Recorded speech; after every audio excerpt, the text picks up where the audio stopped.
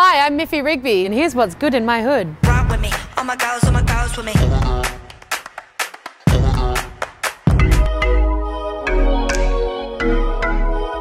So we're about to visit Parsi Patanen at Cafe Parsi. It's one of my favourite restaurants in Newtown because of its individual flavours, the ability to mesh Australian and Finnish ingredients, the fact that it's got this brilliant bistro vibe, and we're going to go and try a pickled beef taco, which I'm super excited about.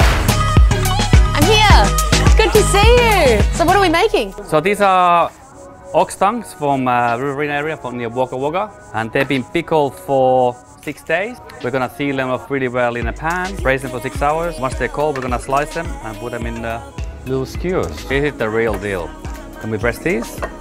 I don't know how they do it so quick. This is sauerkraut, so fermented cabbage in 2% salt for about 2 weeks for now. This is maple syrup, a Dijon mustard, and Worcestershire sauce. A rye taco with pickled beef tongue and a sort of a Finnish coleslaw, I guess, of pickled sauerkraut and a bit of mayonnaise, some chives, some salt. I'm super pumped to eat this. So what I've always loved about Parsi Patanen's cooking is the fact that he takes these like classic kind of Australian flavours but then puts his own Finnish spin on it.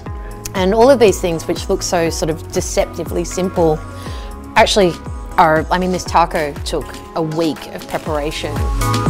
So this is Mapo tofu. This is Mapo gelato. It's one of my favourite places. I come here all the time.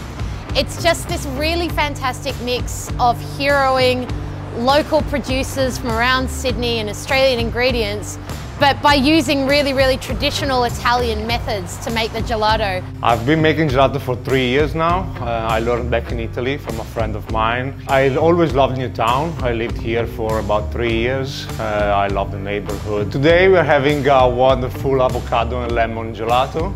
It's actually a sorbet, so it's water-based and it's made with 60% fresh avocados and lemon juice. That is delicious! Super light, super creamy. You can taste every flavour, you can taste the delicacy. Why do I never order that? I don't know. What's wrong with me? What I love most about this little section of the Inner West is the density of the population and the fact that the restaurants are such a direct reflection of that. Cairo Takeaway, which is our next spot, is just down on Enmore Road. Might be up here. No, it's over here. It's a fantastic place to eat before going to see a gig at the Enmore, isn't it? And it's inexpensive and it's delicious. There's not much happening on the Egyptian restaurant side of things. So we opened a few years ago and it's been good, you know, it's been wild. We're going to do the lamb kofta pocket and we'll slam that with a little bit of tahina and a good salad and some pickles. And that's very traditional. And maybe we can do a hawashi, which is also a lamb dish if you want to try it, which is an Egyptian bread, and we put a little bit of beef mince in there, onions, capsicum, bake it for about 20. It's nice and crispy and we cut it in fours. Such a nice combination of like fresh and crunchy and fatty and creamy with a lovely little carb blanket. I've always loved the vibe of this place. It feels so real, so old school, properly salty Sydney. It's going to be slicing up some brisket and some hot links. Did you say the brisket went down for 7 hours, right? Yep. So what we have here is like a classic American style barbecue plate where you've got 7 hours smoked brisket, hot links that have been grilled. The largest pickle I've ever seen in my entire life.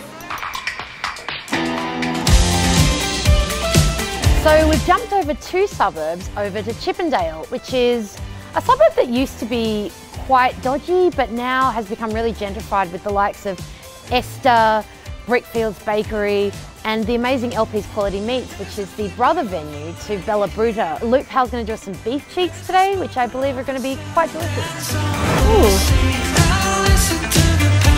Hi! Congratulations on the new look venue, it looks amazing. Tell us a little bit about the big change. We closed at the beginning of February. We've lost sort of half the restaurant and built a sort of small goods production area, large cool room, cold processing area, and then a salumi fridge at the front. We have the saucisson sec curing and then also some Rangers Valley Girellos, which is for a bresaola, which is just an air-dried beef salumi product. Tell us a little bit about what you've made for us today. We've got a braised beef cheek. It's on the menu at Bella at the moment. It's braised in red wine and white polenta and the garlic oil on top.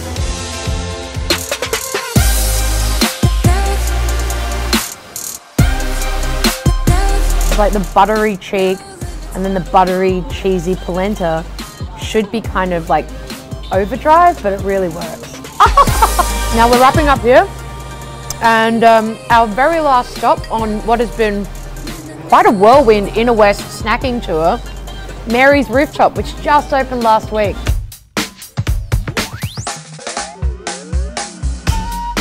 So tell us a little bit about Mary's Rooftop. What's it all about? Mary's on a bloody roof. When we first looked at it, we'll put a proper kitchen in that room and we'll do all this stuff. But we do music festivals all the time. And so we set this whole place up in like 4 days. It was such a simple idea and it's such a simple kind of approach. The Mary's menu's streamlined. We've been working 7 years to make sure that there's no little bits. It's just annoying. It takes 2 of them and they can smash out, you know, 300-400 burgers a day. And it's made with great produce, which is, I suppose, one of the major reasons we're talking about this. You know, our beef from Gippsland in Victoria, grass-fed, good value for money, bang for buck, it tastes delicious. I think it is the best burger in Australia. That's my honest and heartfelt opinion. So that was my vision of the Inner West, my favourite part of Sydney. I'm Myffy Rigby, and that's what's good in my hood.